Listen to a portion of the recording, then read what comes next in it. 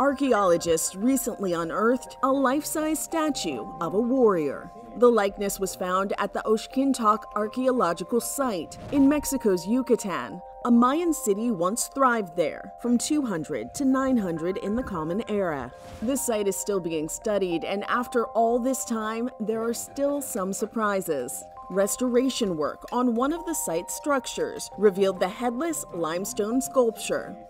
It's about 5.5 feet tall and is thought to represent a male figure who may have been a prisoner offered in a ritual.